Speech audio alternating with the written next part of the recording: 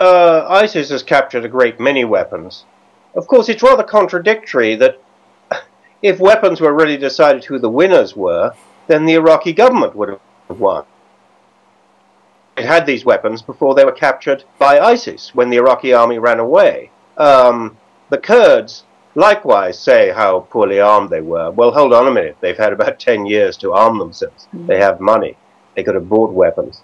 So, you know, what this really shows is the political and military weakness of the Iraqi government, which is probably one of the most corrupt governments in the world, and the Kurdish government, which is corrupt, not as much as Baghdad, and the fact that they hadn't been spending the money on arms, that their armies were really didn't want to fight for them. Now that may change a bit, but the idea that just, you know, pumping in some weapons is going to make a difference is really baloney. Similarly in Syria, you know, the Syrian so-called moderate rebels have been appealing for more arms now since 2011. But actually that's not their problem. Their problem is that they don't have quite enough popular support. The weaponry wouldn't make much difference. So, you know, we'll see now. I mean, I think that although ISIS has not taken Kurdistan, and maybe never intended to, that it's still expanding. I don't really think Washington and its allies have really faced up to the disaster they're facing in this area. Come the 10th anniversary, I wrote a series of 5 pieces, and got a sense of how weak the Iraqi government was, how unpopular it was among the Sunni, how Iraq has a population of about 33 million, and about 6 million of them are Sunni, and how they were being marginalized, and how sort of peaceful protests that they'd had, which had got them nowhere, were transmuting fairly speedily into military action. That was becoming clear. Throughout last year it became clearer. Then early this year I wrote another series of 5 pieces called The Return of Al-Qaeda, which was really the return of Al-Qaeda type organizations. And in January, Fallujah fell to ISIS and others.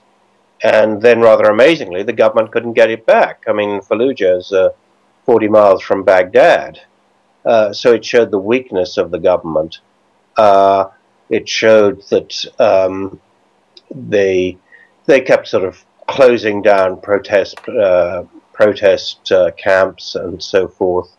They did everything to sort of provoke the Sunni community without really frightening them. This was very little written about at the time. Why not? Because Iraq was off the news agenda. People were quite used to violence in Iraq. They didn't really see how it was changing. Though Iraqi politicians have been saying to me for 2 or 3 years, I know everything's now being blamed on Maliki, but that's not really the case. I mean, he did many bad things, but Iraqi politicians of all sorts were saying to me, if the West, if the US goes on encouraging this uprising in Syria, this Sunni uprising in Syria, it will destabilize Iraq, and this is inevitable. And I don't think there was any appreciation in the US, although it's pretty obvious actually, and was obvious on the grounds, that the more they encouraged the opposition in Syria, the Sunni opposition in Syria, the more that they were weakening and ultimately destroying the Iraqi state. These Syrian moderates, I mean, they sort of seem to exist in hotels in Istanbul and in Paris and elsewhere, but they don't really exist on the ground very much. And they're getting weaker by the day. I mean, there are some Free Syrian Army, which a year or 2 ago, Washington wanted to take over the whole of Syria, but these are very weak, and you have ISIS having taken over 1/3 of the country. You have other parts of the country controlled by Jabhat al-Nusra, the official al-Qaeda representative, and you have some other jihadi groups as well, whose ideology is very close to that of ISIS. So I think this whole business of supporting the Syrian moderates, who are very much an endangered species, are saying we're now going to sort of vet them to make sure they're not jihadis and arm and equip them. They're going to fight ISIS, this terrifying organization. They're going to fight other jihadis, and they're going to fight Assad on top of it. Yeah. But that just, you know, is impossible. It's not going to happen. So this is, I think, an excuse for an absence of policy rather than a policy. Yeah.